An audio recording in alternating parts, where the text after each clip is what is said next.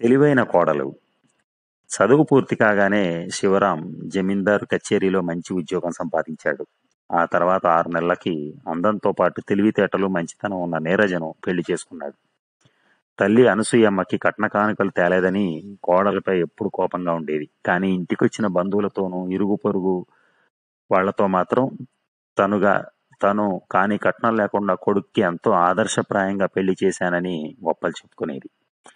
ఒక సంక్రాంతి పండక్కి నీరజ చెల్లెలు గిరిజ అక్కను చూడటానికి వచ్చింది. పండగకి తన చెల్లెలకి మంచి చీర కొని పెట్టాలని నీరజ ఆలోచించి ఆ సంగతి భర్త శివరాంకి చెప్పింది. అమ్మ సంగతి నీకు తెలుసు కదా, ఇల్లు గుల్ల చేయిస్తున్నావంటూ తర్వాత నిన్ను సూటిపోటి మాటలు అని తీరుతుంది అన్నాడు.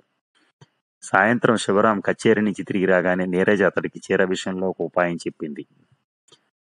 శివరాం సరేనని మర్నాటి సాయంత్రం ఇంటికొచ్చేటప్పుడు మంచి చీర కొని తెచ్చాడు. ఆ సమయంలో అనసూయమ్మ పక్కింటి కామాక్షమ్మతో మాట్లాడుతోంది. శివరాం భార్య మరదళ్లతో కలిసి తల్లి దగ్గరికి వెళ్ళి, అమ్మ, పండక్కి నీకు కొత్త చీర తెచ్చాను. నీరజ పెళ్లిలో తనకు అమ్మ వాళ్ళు పెట్టిన చీరలో కొత్త చీర ఉందట, అది కట్టుకుంటుంది అన్నాడు.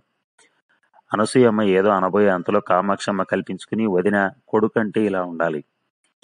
పెళ్ళానికి వాళ్ళ అమ్మ వాళ్ళు ఇచ్చిన చీరతో సరిపెట్టి నీకు మాత్రం కొత్త చీర తెచ్చాడు. ఈ విషయంలో నీ కొడుకు కోడల్ని మెచ్చుకోవాల్సిందే అని శివరాంతో, అదే చేత్తో నీ మరదల గిరిజకు కూడా చీర తీసుకురాకూడదు అంది.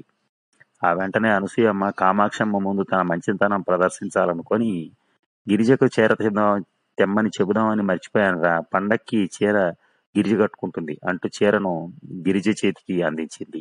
ఈ విధంగా తమ ఉపాయం పారినందుకు శివరాం, నీరజ చాలా సంతోషించారు. ఈ కథలు మీకు నచ్చినట్లయితే మా ఛానల్ని సబ్స్క్రైబ్ చేయండి.